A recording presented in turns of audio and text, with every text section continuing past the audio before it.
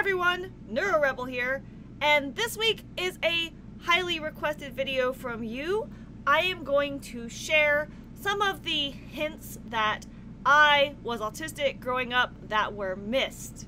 So if this interests you and you are one of the ones that has been asking about this, please stay tuned as we dive in.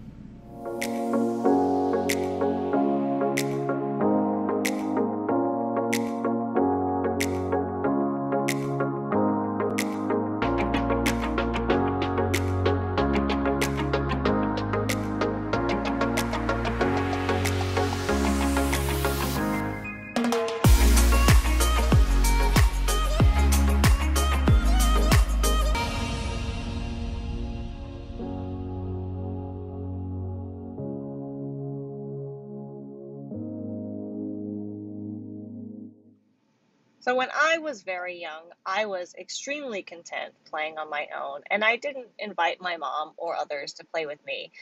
In fact, there's a video of me when I'm very young and I am playing on my own very happily, and my mother is trying desperately to get me to engage with her by saying my name and making all these fun noises and putting a fluffy little duck in my face and trying to get my attention with this big stuffed toy. And I am completely ignoring her, not interested, not having that. I instead am very focused on the wheels and the buttons and the textures and the mechanics of the toy in front of me in this video. That was one sign when I was very, very young, before I even started speaking, that I was autistic. Autistic people tend to have irregularities, and I put that in air quotes, in the way we communicate compared to our neurotypical or non-autistic peers. I was a highly verbal child, and I had an advanced vocabulary. I also started spontaneously reading at the age of 1.5. I spoke in a very formal and very adult way, giving the impression to many that I was wise beyond my years, despite actually being very immature in a lot of ways. As I grew up, I had a tendency to talk over people, dominating conversations, and would often dump information on my favorite topics, dogs and animals, to anyone who would listen, whether they were interested in what I had to say or not. I actually struggled to know if people were interested in what I had to say. My interests were very intense. I couldn't just like dogs. I had to know every dog breed there was. I had to know everything about dogs. And I had to know as much information as I could possibly find. And when I take up an interest, it is often all-consuming, like my blog is today. I remember struggling to moderate my voice. It seemed as if I was always either too loud or not speaking up enough to be heard. I still struggle with this sometimes, especially when placing food orders and speaking up to people at food counters. When alone, I would speak or sing to myself, verbal echolalia and stimming. This is actually something I still do today as well. Make little sounds and repeat things that I've heard from movies, TVs, or songs. And I also will listen to the same song on repeat. And as a child, I would listen to the same songs and audiobooks and cassette tapes on repeat, memorizing them word for word. We often talk about autistic people and eye contact. And although some autistic people can totally give eye contact, have no problems with eye contact, I haven't felt that way. Eye contact to me has always felt like a very intimate act. And I rarely give people eye contact unless I know them very well. But even then, I am often faking eye contact by looking at someone's face, maybe their nose or their eyebrow, instead of actually looking them in the eye. Generally, you can also get away with just looking in someone's general direction. Although I am learning it now, in my 30s, I grew up not reading or understanding the body language and facial expressions of other people. This is a skill I am currently learning more since discovering I was autistic at the age of 29. It is not a skill that is natural to me and requires a lot of work even now. When you are interacting with people socially and trying to communicate with them and you don't pick up on their facial expressions or their body language, it can leave your interactions with other people to be very puzzling and uneasy. Also, it can open the door for many miscommunications. And that could be a part of why throughout my life I have struggled to develop and maintain relationships with other people.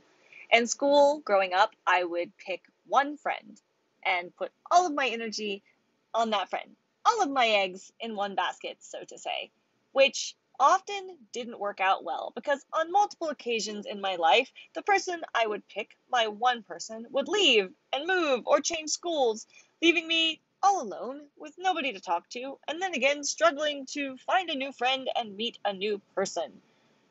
And starting relationships, especially new relationships, is always difficult. Even now, people are hard to read. New people, especially.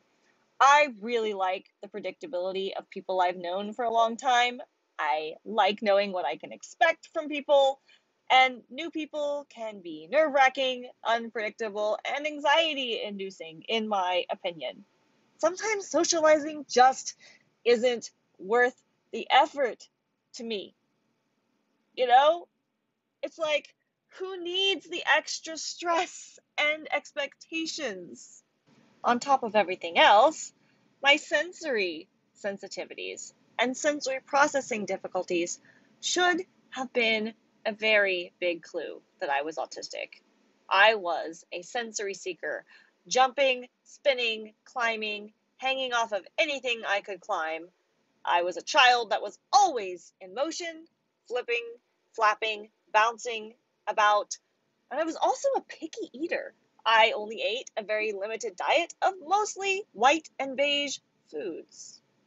And part of my sensory system is having a very severe lighting sensitivity. That means for me, prolonged exposure to fluorescent lighting can trigger really horrific neurological events such as sensory overload and migraines. Since learning about this, when I found out I was autistic at the age of 29, I stopped allowing myself to be exposed to things that gave me sensory overload, and my health has drastically improved. I didn't know I was autistic for a very large portion of my life, and I am glad I know the truth now, but it would have been nice to find things out sooner. When you are a neurodivergent person living in a world full of neurotypical people, even if you don't have words for what makes you different, you know you're different. You might feel yourself struggling to do things that other people don't struggle with and wonder why these simple tasks are so hard for you. And I put many labels on myself throughout the years because when you don't have the correct label, you find all of these other labels to put in their place. Inadequate, not good enough, defective, broken. And these are labels that are very hard on self-worth. Learning that I'm autistic has allowed me to accept myself, work with, and compensate for my difficulties. And it has also highlighted where I get some of my biggest strengths.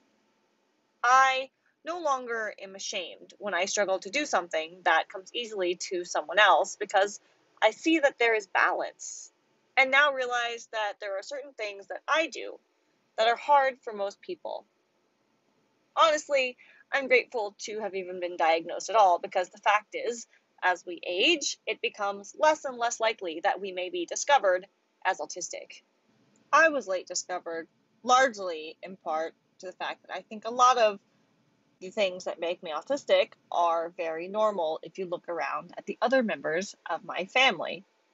And I am the only one who has a formal autism diagnosis despite this.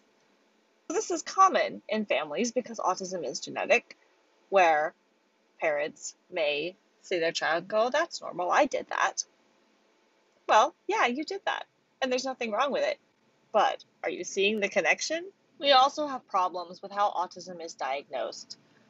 One, a lot of the diagnostic language is very negative, pathologized, and stigmatized. When it was suggested to my guardians that I might have something going on, a difference, it was presented in a very negative light. And so they bristled up and said, "No, you're not testing this child. There's nothing wrong with this child." There wasn't something wrong with me. There was something different going on. But because of all of this stigma, we didn't go any further to find this out when I was younger. Another problem we see is that autism is an invisible difference. Our differences in perception, thinking style, and sensory processing for some of us can be easily hidden through autistic masking. We can be trained that our struggles are unreasonable and our needs are unreasonable, and then we may stop sharing them or mask and hide them. And that makes it hard for us to be diagnosed as adults if we are masking, compensating, and hiding our struggles well. Lots of minority groups and people who are low income will also struggle to access diagnosis. For many of us who grew up low income, the signs of being autistic may have been missed or labeled as us having behavioral problems instead of being recognized for having legitimate struggles. In school, I was a mediocre student at best, barely scraping by many of my classes, and was often being scolded by my teachers for being disruptive and oppositional. My questioning nature that was cherished at home often didn't translate well into my interactions with teachers and authority figures, and this led me to many misunderstandings over the years. Honestly, these are just a few of many of the problems that we have with the way autism is identified or diagnosed through the formal diagnostic process. And because of this, being diagnosed is something that not all autistic people will be able to do. I feel like I am very lucky to have been given this information when I was 29. Yes, I would have loved to know sooner, but I'm grateful to know it all. I have met other autistic adults that have found out even much later in life than 29. I've met autistic people who have found out in their 40s, 50s, 60s, 70s. So we're out there. And there is this whole missing generation of autistic people who are my age, in our 30s, and older, who may not have been diagnosed. All right, everyone, if you found this video helpful, educational, useful, please, please, please consider sharing, and hopefully someone else you know will find it useful, helpful, and educational too. I work really, really hard on this content to put out new videos each and every Wednesday, so don't forget to subscribe and turn on notifications so you never miss an update. If you want more, you can subscribe to the Neurodivergent Rebel on Patreon or on Facebook and gain early access to videos like this one and many other videos before they are released to the general public. I am extremely grateful to all of my supporters and subscribers for helping me to produce high quality content on a regular basis that everyone can count on. I could not do this without you. Super thank you, because you guys pay for my transcripts and my closed captioning software. Yay! That is something I have been wanting for many, many years. So thank you, thank you, thank you. I couldn't do it without you. If you want to be a supporter and help me to create this content, please be sure to subscribe. Thank you guys. I will talk to you all next week. Bye.